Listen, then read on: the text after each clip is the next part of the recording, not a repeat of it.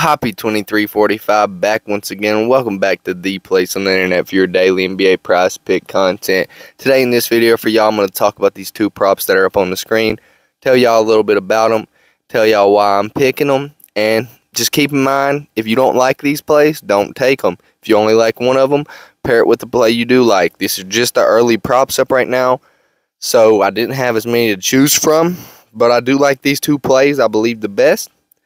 So we're going to leave it at that and go up in here and let y'all know why we're liking these.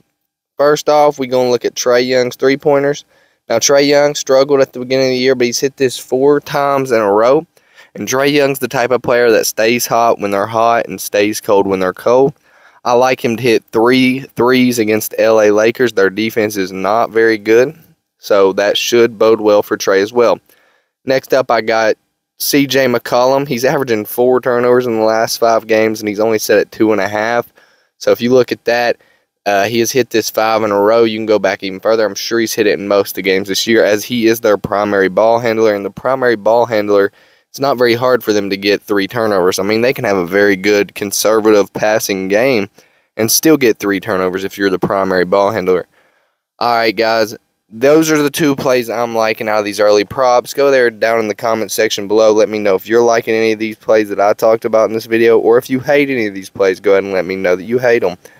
I want to apologize to y'all for I haven't posted a video in a while, and the reason behind that is I've had my family in with all this Christmas stuff going on, so I do apologize for that, but we're coming back, and we're coming back stronger than ever next year. Once New Year hits, we're in on this shit.